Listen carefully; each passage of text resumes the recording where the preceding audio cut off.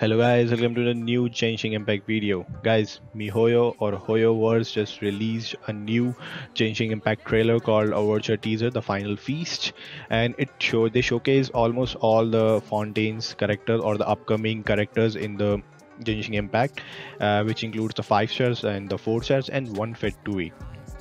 So I'm going to talk about a little about all the characters, from the name to their rarity to their visions. So stay tuned till the end, guys.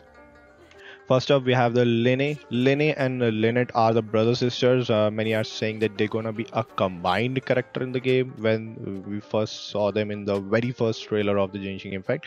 But now the talkings or the conversation are that they both going to be a different characters in the game. One's going to be a 4-star character and others going to be a 5-star. So reportedly, the Line or whatever you call it, he's going to be a 4-star pyro sword bow character. Sorry, Line going to be a 4-star pyro bow character, and then Lynette going to be a 5-star Nemo character. Okay, next up we have the Chlorinde. Chlorinde is a female 5-star character. In my opinion, she's going to be a cryo 5-star character. No information on the weapon.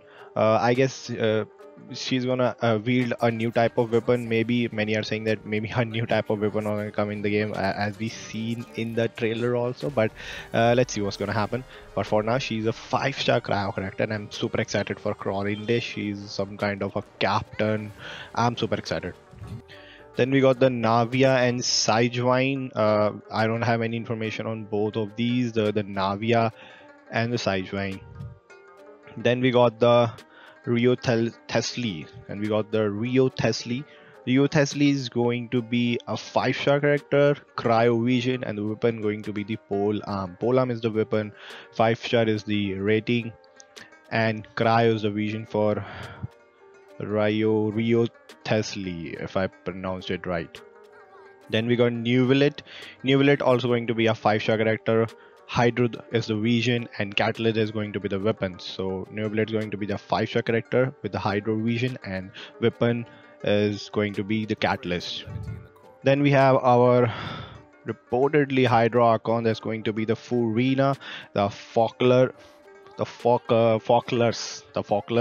Oh, I don't know how to pronounce these names. It's very hard to pronounce. The Focklers. She's going to be a Hydro Archon, so definitely a 5-star rating, and Hydro is the vision. And the last is the Fed 2E. That's going to be the Knave. And the amazing part of this is that she's going to be the main part of the story, the Fontaine story, for the same as the Scaramouche was the part of the whole Sumeru story, and Dotor is a part of the whole story, and now she's going to be the part of the whole story. She's looking super insane. The character design, the voice, the aura, I'm super excited. She's going to be definitely a 5-star character, but no information on the vision and the weapon. But in my opinion, please make her pyro. Please make her pyro. I love to see her as a pyro character. So guys, that's all for the video, I guess, guys. Yes, that's all information I have on the characters of upcoming Fontaine.